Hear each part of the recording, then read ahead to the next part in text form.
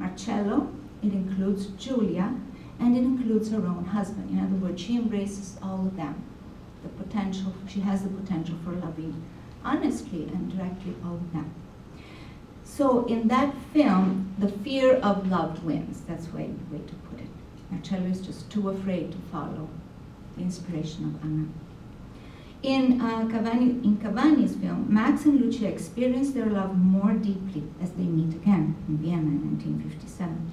They become aware that a world where it is safe to love is the only world where they would choose to live.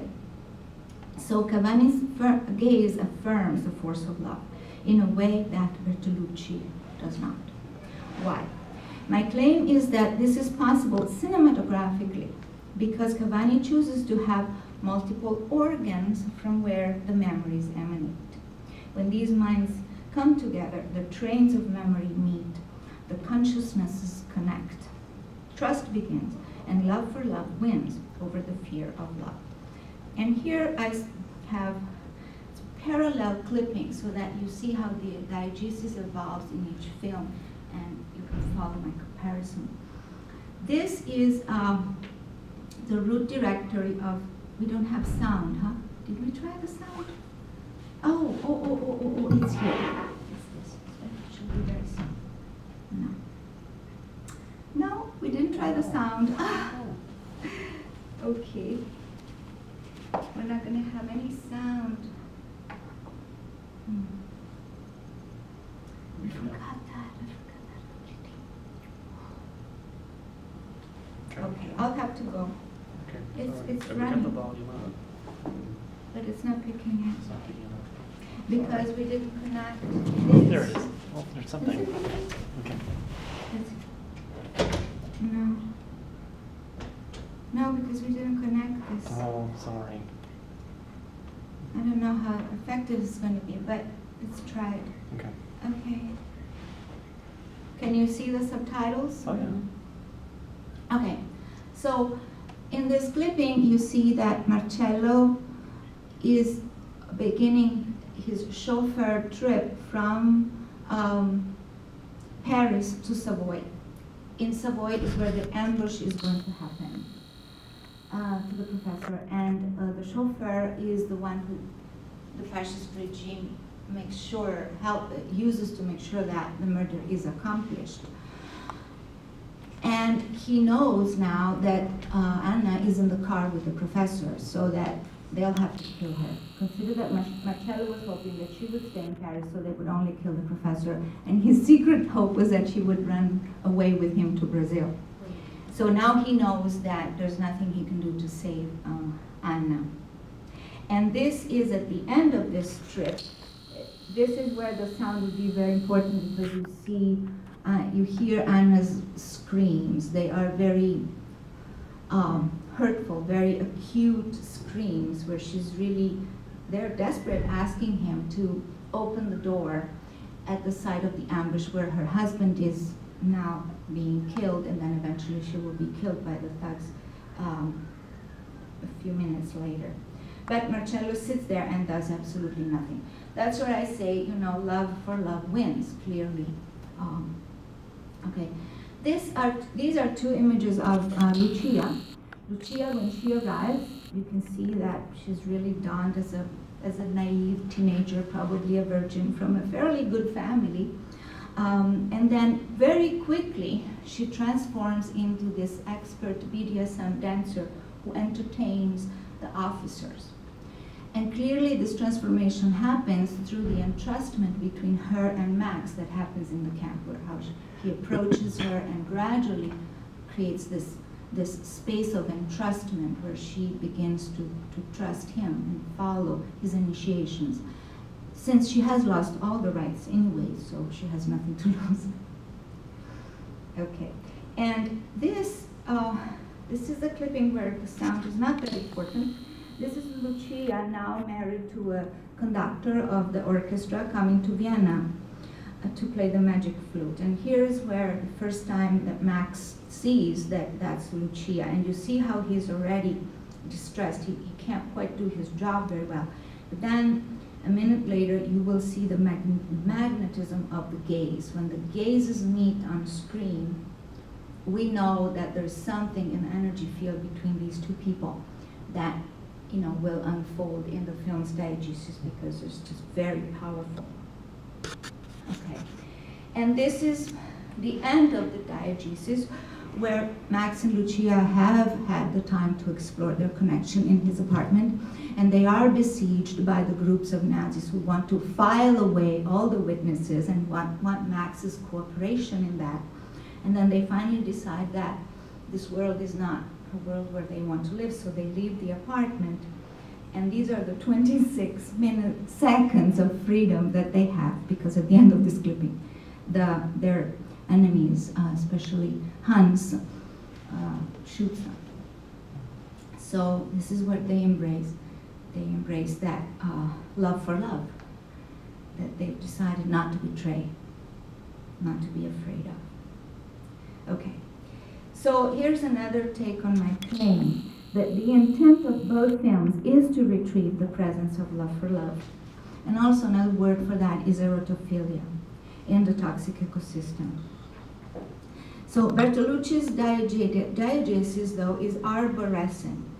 All the memories are retrieved from one mind, arborescent, it's like a tree.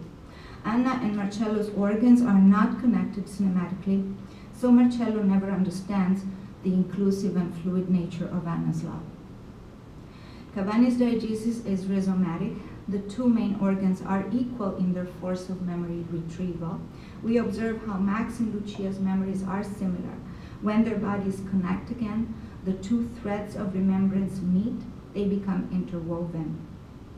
The lovers find again the connectedness that soars the wish to survive in the lager. This force is alive between them. They understand the fluid, inclusive nature of their love and choose to re-experience it. And here I have a bit of a diagram of this root directories and the diegetic structure. So with the conformist, this is the root directory. It's Marcello's mind during the trip from Paris to Savoy, the day of when in the evening then the ambush occurs.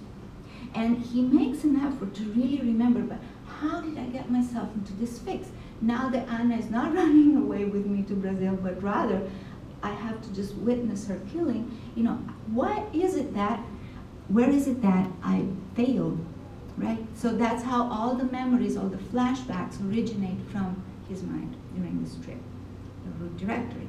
In Cavani's film, she organizes these directories in very different ways. These are the minds of Max and then the mind of Lucia, and both are root directories. Okay. First, we see the convergence in their separate efforts of memory retrieval. We see that there is an overlap. He remembers filming her. She remembers being filmed by him. He remembers saving her from watching the sodomy scene. She remembers him initiating her sexually in a different way.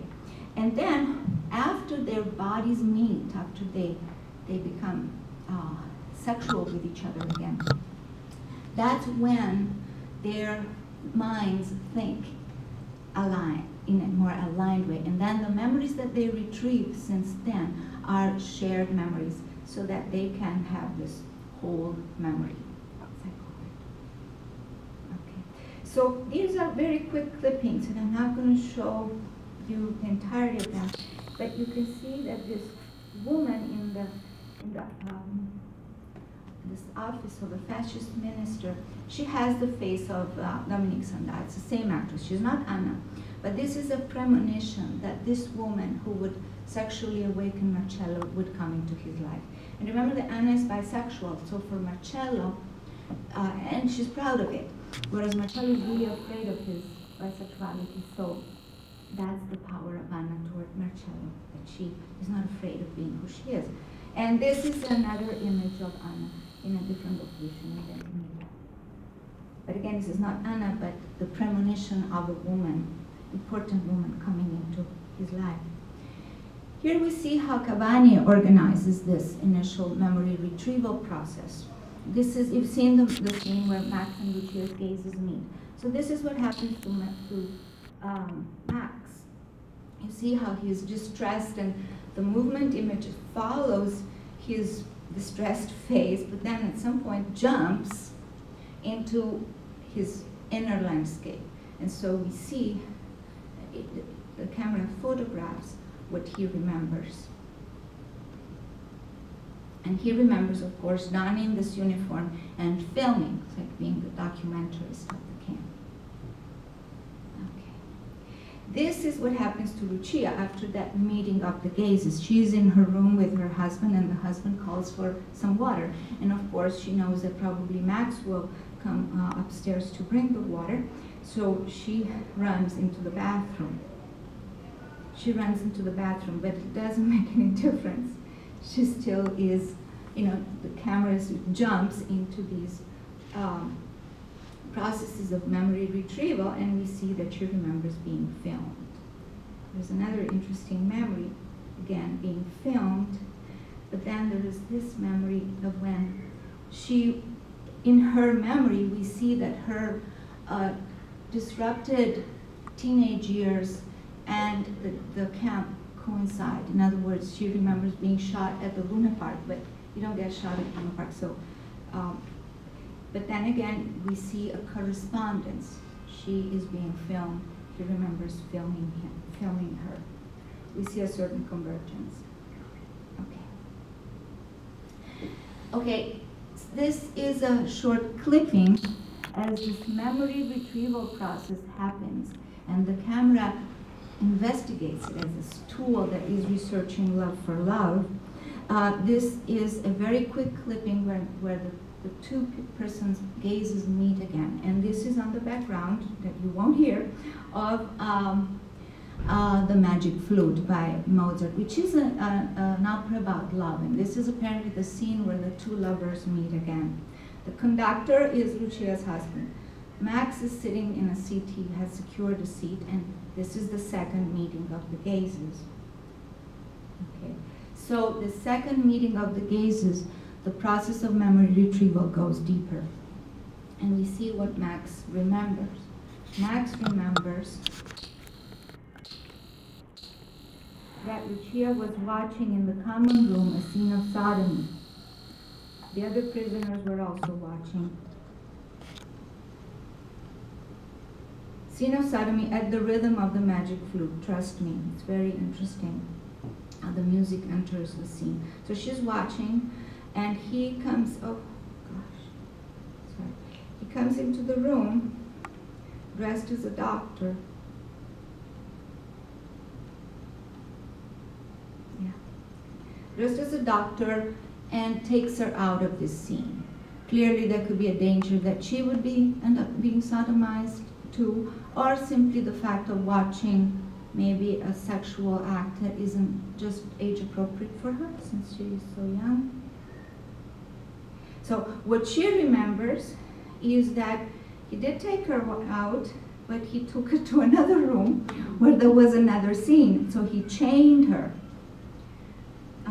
And notice that she still really has a prisoner affect, and he still is wearing the uniform.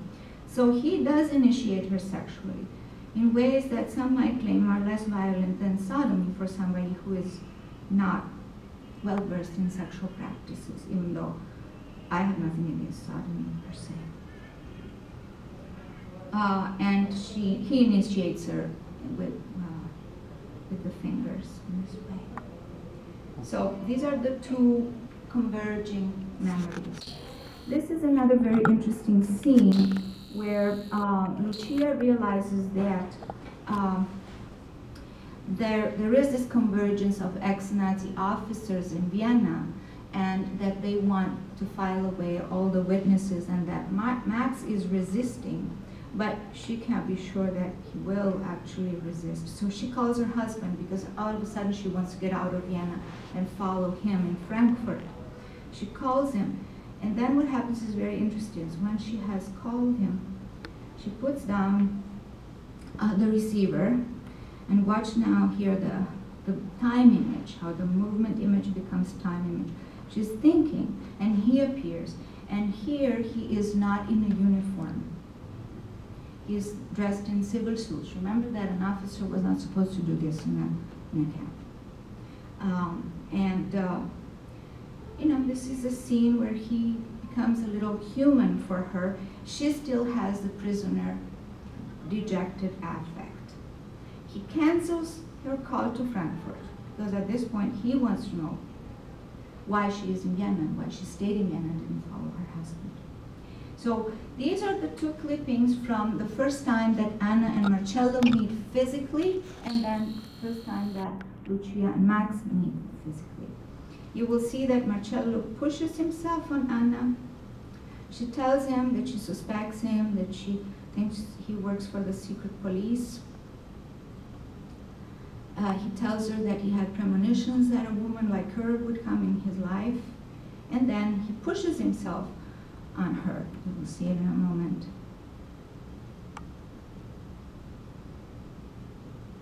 He pushes himself on her, and then a few seconds later we see that she's actually responding to his kiss.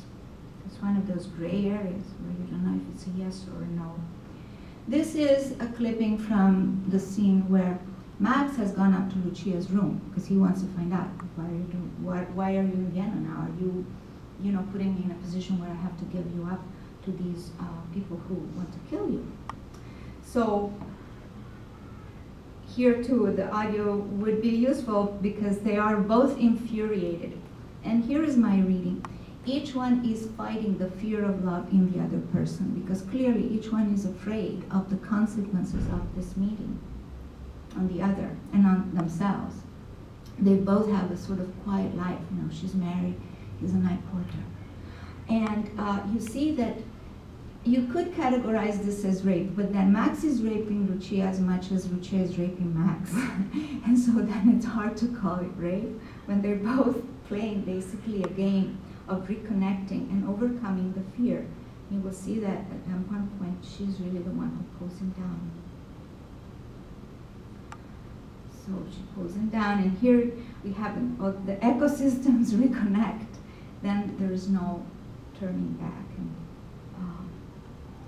they now, the time image will dominate their lives, and they will want to re-experience what they had in the camp. Okay. In this scene, we see that Anna, that in both films there is this attempt, particularly here it's Anna, who tries to connect everybody's ecosystem and create a situation where,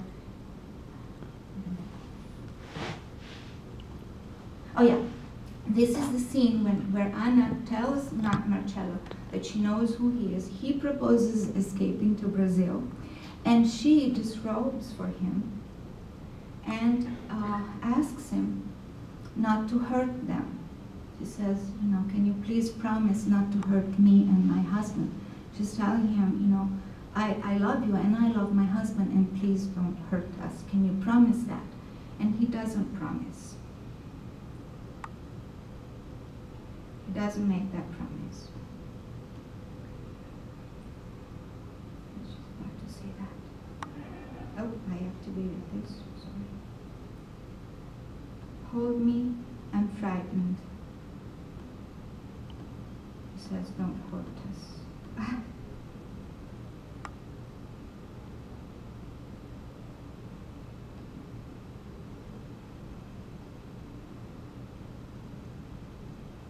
I'm frightened. Don't hurt us, she asks for that promise. This is what could be called a scene. Okay, here is where the memories converge. Remember in my diegetic chart where the two have met physically and now they're in his home, and the memory really emanates from both of them contemplating the mirror. And what they see in the mirror is Lucia donning a dress, a pink dress, that is similar to the dress that he gave her as an entrustment gift to humanize a bit her life in the camp. So that's where the movement image emanates from this mirror. And here we see Lucia still with a prisoner affect, and we see him with the uniform. and with this pink dress that, you know, she lets him don this dress on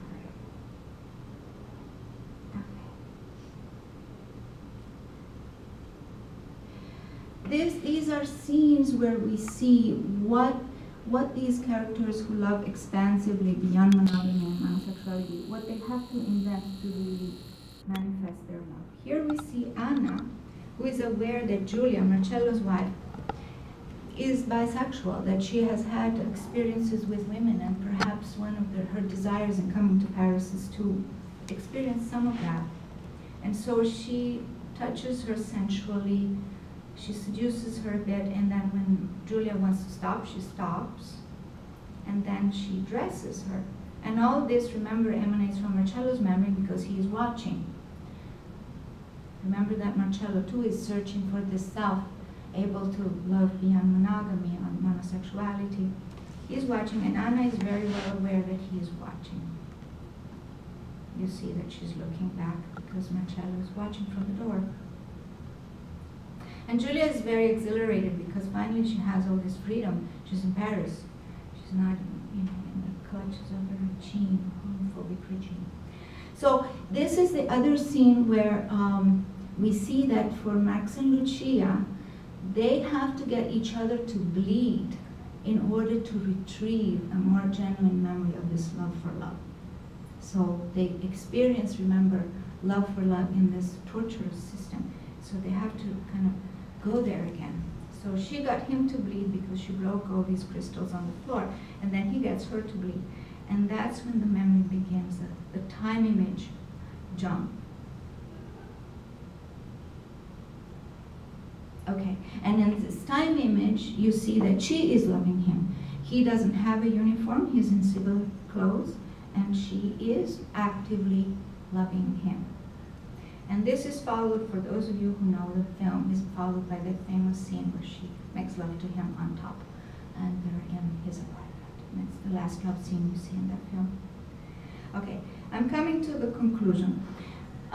This first clipping is the dinner that the four have the night before the ambush. You will see that here comes the proposal of the professor. The professor thought Marcello was a good student. There was that student-professor unfulfilled desire between them. The professor proposes, you know, you don't have to go back to that toxic ecosystem. You could join the resistance here in Paris, and you would have a lot to learn still. You can continue to be a good student. But Marcello won't do that. That's where I say, you know, that love for love loses. The proposal comes at the end. You will understand a great deal about many things living here. So in a way, both quadris are telling these murderers, or this murderer, you know, they say, sit at the table with us. There is a room for you if you give up the toxic ways that you've learned. But they don't follow it. Giulia is really not in the picture. She doesn't know what's happening, but Marcello obviously doesn't accept the invitation. This is a parallel scene in Max's apartment. Lucia realizes that they're besieged, that, you know, there's no food, the power lines have been cut off, and the minute they go out for necessity, they will be killed. So she says, for how long is it going to go on? For how long, she says. And he says, can stop in a minute. For you, call the police. If you call the police and you say you're being held hostage by an ex-Nazi officer in 1957, I will be arrested, and all my other Nazi fellow Nazis will be arrested. But she doesn't do that. That's where you see that love for love wins. Okay, and this is probably one of the last clippings. This is almost at the ambush scene, at the end of that route directory where the trip to Savoy is almost finished. And even the chauffeur realizes that Marcello is distressed because they'll have to kill this woman. And he says, perhaps love will perform a miracle. But love does not perform a miracle. This is Bert and Hans. Hans is Max's arch enemy. He really wants Hans he really wants Max either to surrender Lucia or be killed with her. And Bert is a gay dancer who had a crush on Max. Max never turned him down, but now he's more busy with Lucia. And Bert doesn't quite get that, so he thinks he has lost Max. And so he becomes an ally of Hans. I've lost him, he says. Okay. This is the scene you've already seen, where Anna pleads with Marcello, open the door, save me or save us. And she's horrified by his indifference. Trentin Young is an amazing actor. I don't know if you saw him in Amorous. He's still the same, he still plays the same characters. He's amazing. Okay, and this scene is very quick, so I'm going to explain it to you. The first car has Max at the wheel and Lucia in the passenger seat. The car that follows has Hans at the wheel and Bert in the passenger seat. So Max is driving, and he sees in the mirror Bert. He knows who is in the car and why they're being followed. He could stop the car, drop Lucia out of the car, and proceed, but he doesn't do it. So what is erotophilia in cinema? It's a practice of cinema that studies the presence of love for love in devitalized ecosystems, including humans. The possibility of this practice is related to artistic freedom in the production system. The European practice of auteur cinema or cinema d'autore is one way of protecting this freedom. The success of strategies that employ this system depend on an auteur's willingness to share authority, allow the force of love itself to connect sheets of the past, including energy fields between characters, shared memories, and past existences. Cavani brings to the role of auteur her experience as a woman with an enhanced awareness of interdependence, symbiosis, and sustainability. Her direction brings together the inner awareness that Lucia and Max share, and offers a view of how love for love can persist in the most extreme circumstances. So here's the epistemic horizon for cinema that I want to open with my work.